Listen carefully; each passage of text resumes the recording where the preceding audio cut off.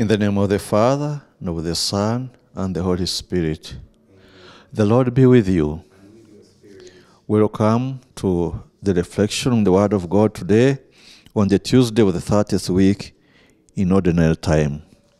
Let us listen to the first reading, the Gospel, and the short reflection. The first reading. A reading from the letter of St. Paul to the Romans. Romans chapter 8, verses 18 to 25.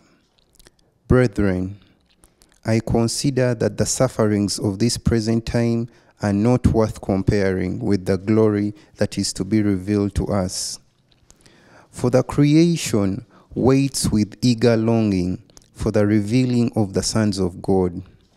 For the creation was subjected through futility, not of its own will, but by the will of him who subjected it in hope. Because the creation itself will be set free from its bondage to decay, and obtain the glorious liberty of the children of God.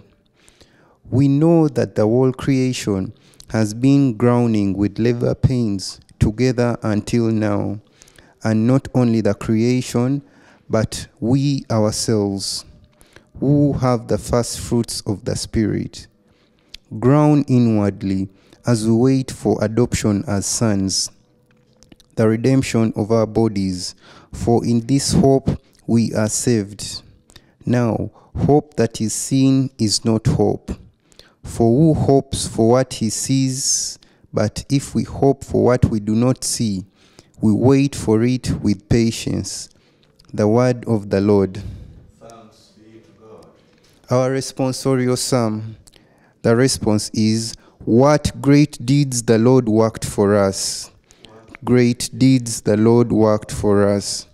When the Lord brought back the exiles of Zion, we thought we were dreaming. Then was our mouth filled with laughter, on our tongues songs of joy. Response, what great deeds the Lord worked for us.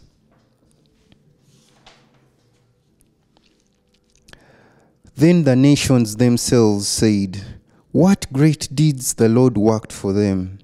What great deeds the Lord worked for us. Indeed, we were glad. Response, the great deeds the Lord worked for us.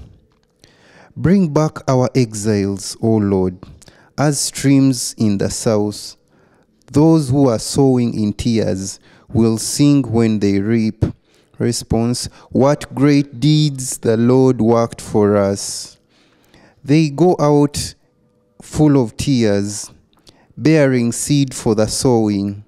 They come back with a song, bearing their sheaves. Response, what great deeds the Lord worked for us. Hallelujah, hallelujah. Blessed are you, Father, Lord of heaven and earth, that you have revealed to little ones the mystery of the kingdom. Alleluia, alleluia. The Lord be with you. A reading from the Holy Gospel according to Luke. We are reading from Luke chapter 13, verse 18 to 21. At that time, Jesus said, what is the kingdom of God like? And what shall I compare it? It is like a grain of mustard seed, which a man took and sowed in his garden, and it grew and became a tree. And the birds of the air made nests in its branches. And again he said, to what shall I compare the kingdom of God? It is like leaven, which a woman took and hid in 3 measures of meal, till it was all leavened.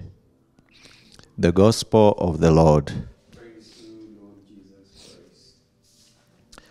My dear sisters and brothers in Christ, once more I welcome you to this short reflection on this Tuesday of the 30th week in ordinary time. We've just listened to the 2 readings speaking to us in a powerful and but clear way. And I would like to take a few moments to look at them, what they could mean to us, to our own lives as individuals. In the Gospel of today, which was from Luke chapter 13, verse 18 to 21, Jesus is using two short images to express or describe what the kingdom of God is like.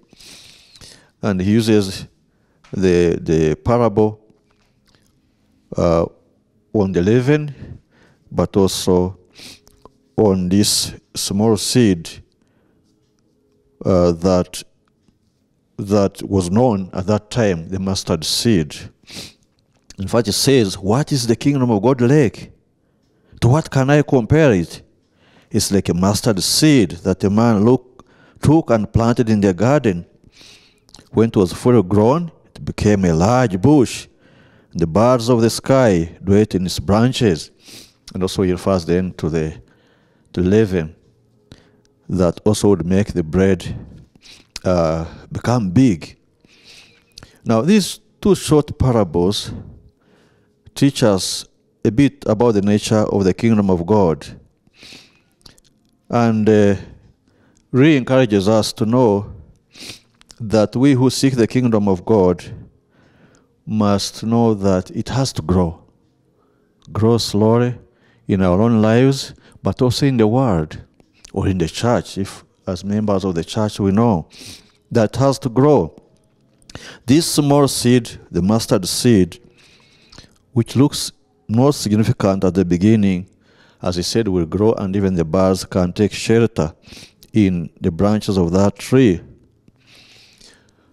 There's a tendency for many of us to think that we have to have the kingdom of God immediately cover the whole world, and immediately we must be saints.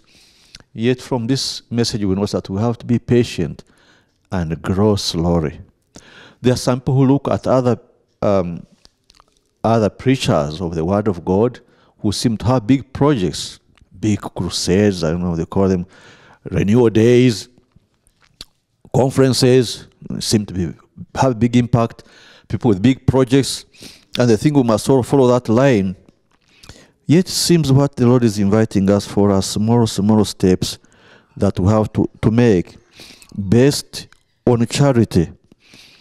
That our actions, small as they may appear, simple acts of charity could make this kingdom grow big, could have a big influence on society and on the world, and in the places where we live, starting from where we live, really. Those people will be able to experience this abundance of fruit from our own lives if we are consistent and going patiently and constantly on what we believe in.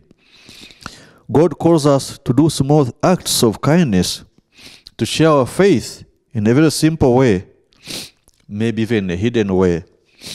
And he will use that to bring his kingdom to grow and become very big. Saint Mother Teresa of Calcutta said, what we are called to do is not to do great things, but to do simple things with great love. Only then can we have an impact on this world.